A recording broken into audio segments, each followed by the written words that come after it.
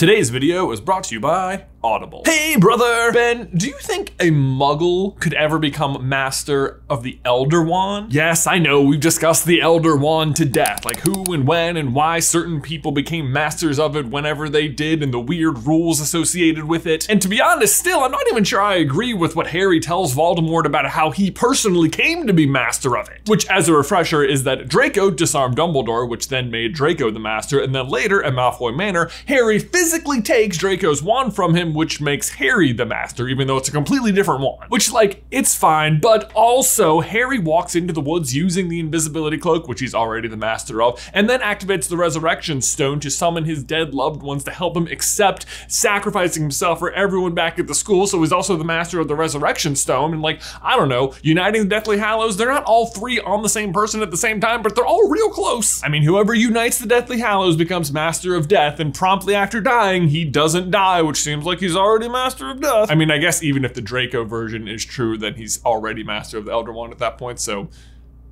either way, whatever, it's Draco's wand, okay. But alternate endings aside, the point is the rules are kind of weird, which makes for interesting questions when you thrust odd circumstances into them. Like, for example, what would happen if, say, a Muggle disarmed someone who was the master of the Elder Wand? Well, today we discuss.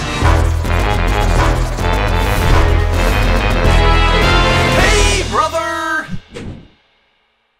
Guys, before we dive on into today's video, we need to give a huge thank you to today's sponsor, Audible. This is a service that personally I literally use every single day, whether it's driving to work or doing the dishes or mowing the lawn or just even falling asleep. Actually, on the falling asleep one of my favorite features is the sleep timer, which you can just set for like 10 or 15 minutes so that if you fall asleep, the book doesn't just keep running all night and you totally lose your spot. But Audible is great because they have a huge selection of audiobooks as well as other spoken word media available in their vast library. Literally thousands of titles to choose from. Actually, fun fact, if you listen to literally everything in the Audible library, it would take you, wait for it, 3 centuries. Unless that is you boost the narration speed, which this is something Ben does. He listens to everything at 2 times speed, so it's only gonna take him like 150 years. He's very proud of his listening speed.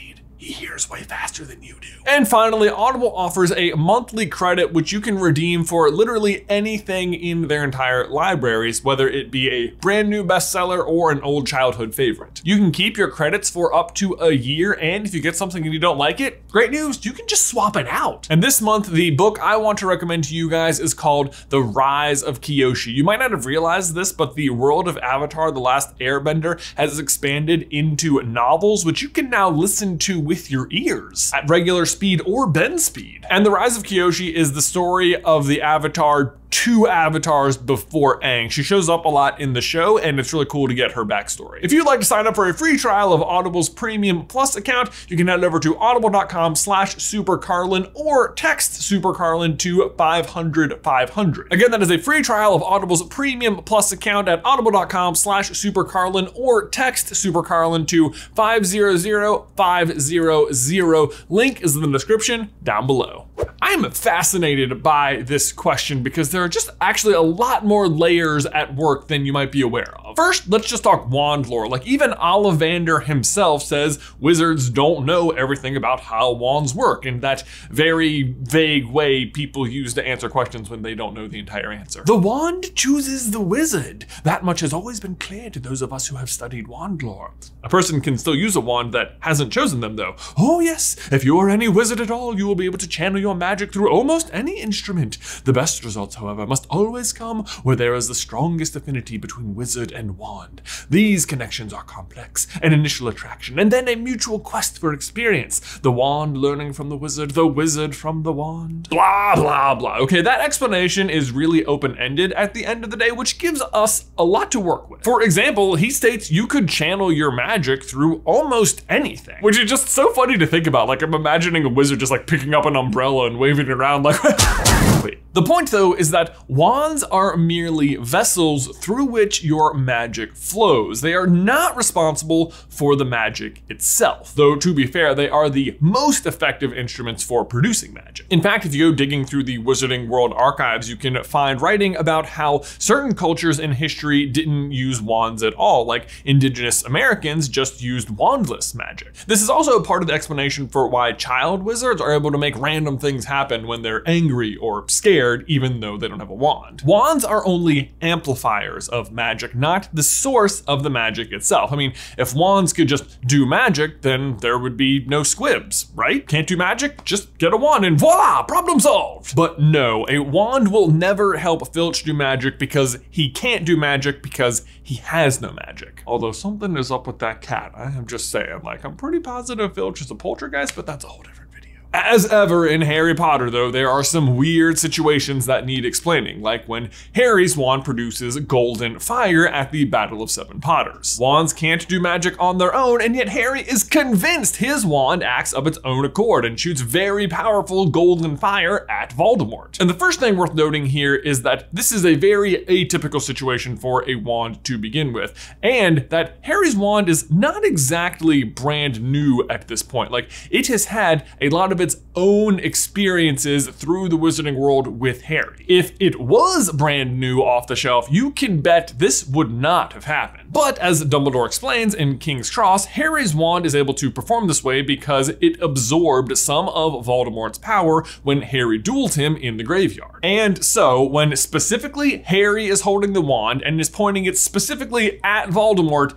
it is indeed extra powerful. It has essentially been upgraded by experience, but is only extra sentient in this way for Harry. So like, again, Harry couldn't just hand his wand to a squib or a muggle and point them at Voldemort and reproduce the same results. But so then what does happen if you hand a muggle a wand? Well, based on what we've learned so far, you'd think absolutely nothing. A wand is nothing more than a fancy stick to them. Not that that stopped us from buying any, mind you. I mean, who doesn't love a good fancy stick? Oh God, oh God.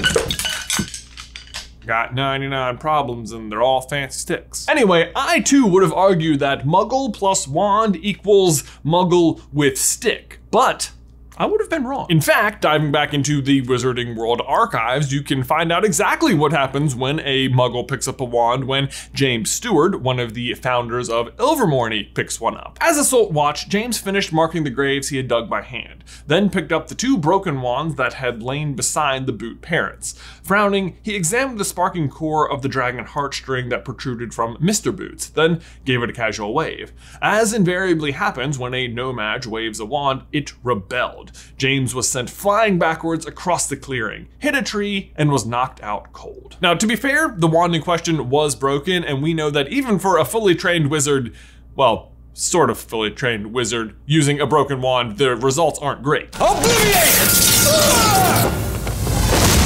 But even if the wand James had picked up had been whole, I think the results would have been the same, as the author has also weighed in on what happens when muggles handle wands. I've been asked what would happen if a muggle picked up a magic wand in my world, and the answer would probably be something accidental, possibly quite violent, because a wand in my world is merely a vehicle, a vessel for what lies inside the person. This actually also lines up with what happens to that monkey who takes Newt's wand in Fantastic Beasts.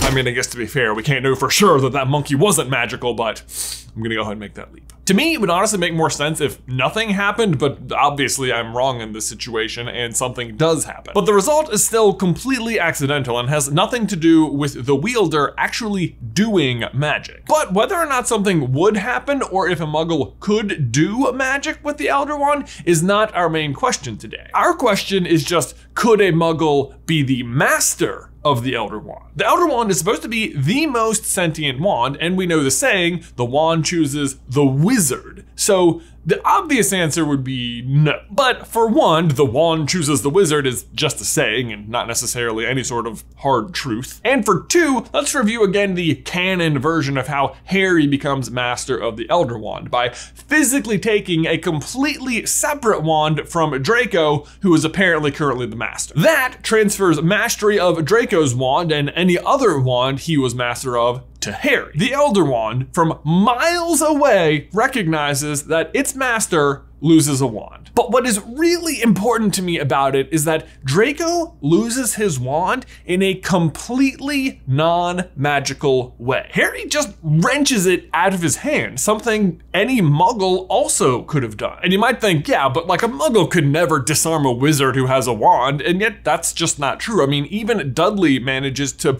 punch Harry in the face at the beginning of Order of the Phoenix. So let's say, for example, Dudley meets Draco on the street. He sees his wand, recognizes what it is, totally freaks out, punches him in the face, takes the wand and runs. Like, to me, I don't see how that would be any different from how Harry took the wand from Draco, except that Draco also got punched, which as far as I'm concerned would have been a great redemption arc for Dudley and put that boxing background to some serious use. Either way, Draco loses the wand. Like, yes, if Harry had done something magical to disarm Draco, then sure, the Elder Wand would have a way of detecting that Harry was magical. But he doesn't do anything magical. It's completely physical, and yet Harry becomes the master. So if Dudley took it, why would it be any different? Are we supposed to think the Elder Wand can determine the magicalness of someone's punch or the wrenching from someone's hands? I mean, I don't know, maybe it could, but either way, the end result is the same. Draco is disarmed and defeated, so I don't see why the end result for the Elder Wand wouldn't also be the same. Which is to say, in that scenario, Dudley Dursley would be the master of the Elder Wand, a sentence I didn't think was possible to exist. Now, to be fair, that wouldn't really mean very much for Dudley, other than that he's about to probably become the target of some very high-powered wizards. But even if Dudley was the master of the Elder Wand, it wouldn't mean he was any steps closer to actually doing magic with a wand, even the world's most powerful wand. At best, I would say he would at least be able to pick it up and wave it around just consequence-free because he was the master, but it would still pretty much just behave like a regular stick. And again, nothing wrong with regular sticks. They just keep going. Keep thinking this joke is funny until I have to pick them up. That's best case scenario though. It's also possible that the moment Dudley picked it up, the Elder Wand would be like, whoa, you are a Muggle and I am not okay with it, see ya. But assuming Dudley did become the master of the Elder Wand, even if he never picked it up, I do think it would mean that another wizard could come along and defeat Dudley and become the master themselves, having defeated the previous master. And that is the explanation that makes the most sense to me. Yes, a Muggle could become master of the Elder Wand. No, they would not be able to do any magic. Yes, they would probably just become a terrible target and die soon anyway, so it's not desirable. But Ben, my question for you and everyone else is, do you agree? Could a Muggle become master of the Elder Wand? And bonus question, what's your favorite wand? Personally, I really love the Weasley twins ones because when you line them up like this, you have the start of a broom handle and the back of a broom, and I just think that's so clever. But guys, thanks so much as always for watching today's video. Don't forget to leave a like on it if you haven't already, and subscribe by clicking that little button right down there so you don't miss any future Harry Potter action from us. If you would like a more in-depth explanation about how Harry is able to produce those golden flames, you can check out this video right here. But Ben, until next time, I will see you in another life, brother.